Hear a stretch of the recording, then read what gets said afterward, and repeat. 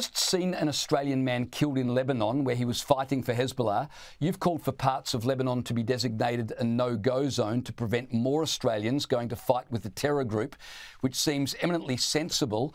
How's the government received your request? Has there been any response? Unfortunately, the only response we've had is a very dismissive one from the Health Minister, Mark Butler, who was sent out today to say that we've already given travel advice that people shouldn't go to Lebanon, therefore that's enough. Well, that's not enough because clearly people are still travelling to Lebanon.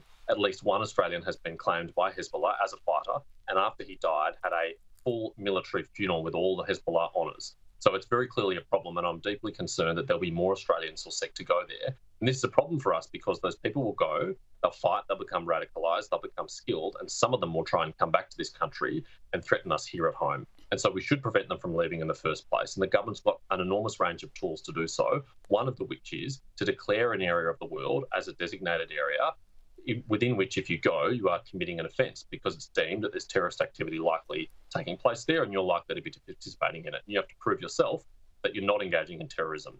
Now, the government has that tool available to them. They haven't taken it up, they haven't used it, but there are others as well. You can cancel people's passports. You can charge them for leaving the country to fight for a terrorist organisation. There's a range of tools available, but if they're not being used, then I'm worried that's sending the message to the community that there's no consequences for this behaviour.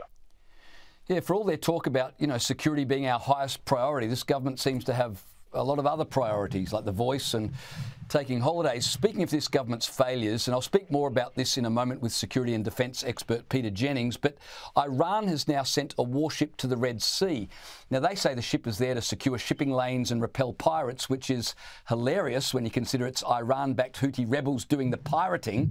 But the government in Australia really stuffed up by not agreeing to help the United States-led coalition by sending a warship, didn't they? I agree, James. I think the Ayatollah should appear before the next Melbourne Comedy Festival with lines like that. But you're also right that this is another weak decision on national security from the Albanese government. It's a pattern of behaviour from this government. They turn away from the tough calls. They refuse to back our allies. They refuse to back our friends. And they sit on the sidelines and they let others do the heavy lifting. And I think this is a shameful day in Australia's defence and national security policy. We could have made a tangible contribution to this UN-led coalition. We were asked to do so, but we've chosen not to do so. And I think that reflects terribly on the Prime Minister and his weak leadership. I suspect it's just because he fears what the domestic political implications would be of contributing to this. But Australia's interests are very clear here.